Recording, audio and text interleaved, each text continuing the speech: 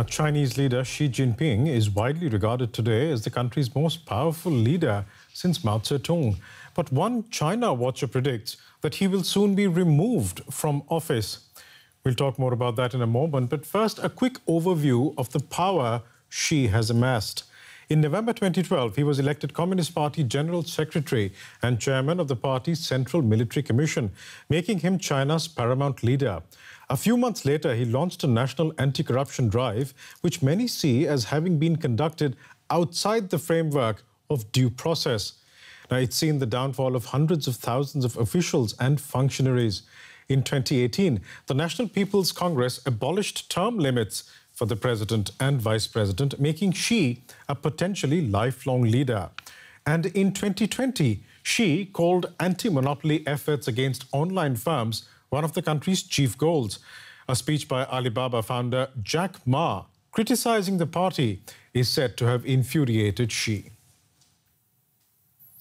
And joining me now in studio is Roger Garside, a former British diplomat and longtime China watcher. He's also the author of the book China Coup, The Great Leap to Freedom. In it, Mr. Garside claims China is set to transition to democracy after a successful coup against President Xi Jinping. Welcome to Berlin and to DW News Asia, Roger Garside. Thank you, Biresh. It's great to be here. It's quite a prediction to make, a transition to democracy, but before that, a coup that ousts President Xi Jinping. Yes. Why do you say that? On the basis of what? Well, 3/4 of the book is factual, 1/4 is semi-fictional. And the 3/4 says why. This dictatorship, which is a totalitarian dictatorship, not an authoritarian regime. This totalitarian dictatorship is outwardly strong, but inwardly weak. And I could run through some of the weaknesses, if you like. But then, when you say it's weak, you're saying that that is what is going to lead to a coup? So it's going to be something that will happen from within the ranks of the Communist Party? Is that what you're saying? Within the top ranks of the Communist Party. But with an external force acting as well. The US and its allies have got to adopt a more aggressive strategy towards China. We can't dictate how China is governed, but we can and must engineer events so that we help those who want to free China to do so. So let me understand this. Until the time there is this external stimulus from the US and allies, and the liberal West is what you're referring to, there is no coup in China. Is that what you're saying? And you almost seem to sound that you're laying out a prescription of how to bring about regime change in China. Yes, but it's not a question, as I say, of dictating or imposing a change on China, but with working within the forces, with the forces which are within, to achieve a free China. Very recently, the highest level defector from China to the US since 1949 came out and said just what I said, that just what I say in the book, which was written before she ever spoke in public.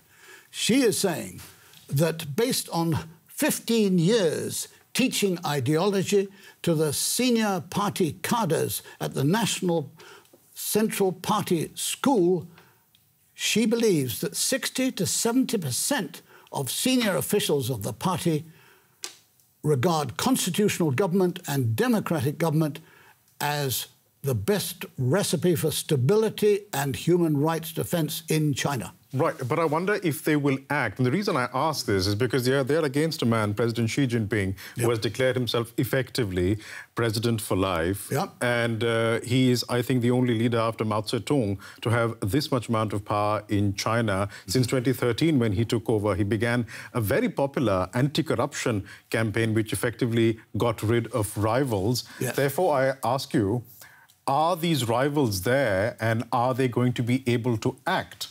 The rivals are there, and they can be enabled and helped to act if we, the liberal democracies, adopt the right strategy and tactics. And let me illustrate, I illustrate this in the book, but events have been moving very much in line with my predictions since I stopped writing in 2019. US Congress has adopted measures which will lead to a confrontation between financial markets, between financial regulators, between the US and China. The US is insisting that Chinese companies listed, traded in the US, 248 of them, reveal, share audit information which the Chinese government has always prohibited them from sharing. And when that law bites in the US, there will be a confrontation of beginning in the financial field, but will rapidly become political. Right. Quick last question. When do you see this coup happening? Well, it could happen before November 22. Why? Because that is the date by which we expect the next National Party Congress of the Communist Party of China to take place and to anoint Xi Jinping for a further 5 years. So if these people are to act, then that is an important deadline. And we leave it there for the time being. Thank you so much for joining us here today. Roger Garside, author of China Coup, The Great Leap to Freedom. Thank you so much for coming in. Thank you, Biresh.